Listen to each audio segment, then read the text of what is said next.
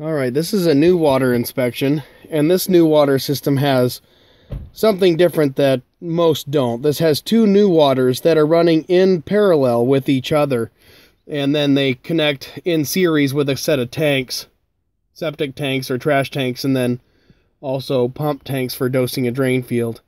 We are in low air alarm because I pulled out one of the air stones for demonstrations, but this is what we deal with. Got to take dose counters and how long the system's been running, on time and off times. There's some manual switches there, so we can run some stuff there. Now,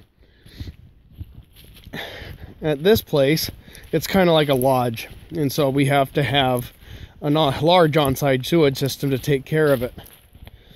We have our initial trash tank. Most of you guys probably recognize, just, scum and sludge in there, sludge on the floor.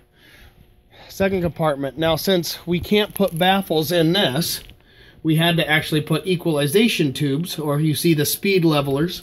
Let's see if I get a closer look between two tanks, because we're trying to equally dose two new waters. Now, this is where we go from the series. Now we split here and go to two new waters. Here's what would be considered the trash tank of the two new waters. We're from both those equalization tubes. Here's where we have the stone emitters causing the circulation and feeding the aerobic bacteria down in this tank. We have a dissolved oxygen of 7 in this system. Now, I have disconnected this one to show you guys that, we got to remember to clean the emitters. So, these are just stone emitters.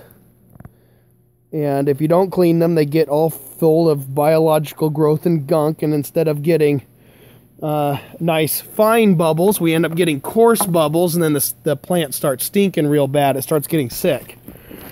But that connects right there and goes down into there. Now, these are some pretty special blowers. There's one for that plant and one for this one. At 2 in the morning, the system shuts down. So the blower shuts itself off, and it allows all the solids that are floating around in this water to settle out. When that happens, then, well, for demonstrations, I'll go to the other one. This one's turned on, that one's off. So it'll turn off at 2 in the morning and let it settle out. Then the blower, once you clean the air filter, the blower then takes all the solids out of the floor through this little white tube, and it brings it in over here. So that's where the solids are going, back into the trash tank and out of the ATU. And then at 3:30 in the morning, the blower kicks back into its traditional route, and we feed the ATU. This also has reduced our nitrogen in our wastewater as well, so it's part of our nitrogen reduction as well. So as long as we don't allow more than 24 inches of sludge on the floor of that tank there, this tank will stay relatively clean. And then our discharge is into a pump tank, and it's pretty low because, well, the pump is running everything. And our final result is the water being turned to the drain field is clear water. See if it'll grab that.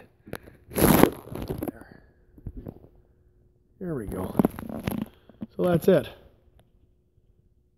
Now, we don't have a disinfection unit in this. We don't have a Salcor in this one, or disinfector or chlorination or anything like that.